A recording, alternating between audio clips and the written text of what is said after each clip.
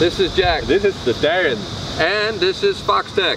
Today I'm going to show you the fourth agri-quad we make. This is the first agriculture quadcopter, and it's really a big one. It holds how many liters?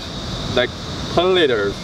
And it can spray or stay in the air for about how long? They can actually stay in the air for 20 minutes, but we can only use 80 minutes time. So now it's landed, and we are going to refill it up with water first, and let everybody check the performance of it. Yeah, we're going to see this baby take off and fly around, and we're going to see how well it produces. Yeah, we equipped it with 4 nozzles, and they're really powerful pump, and so it flows.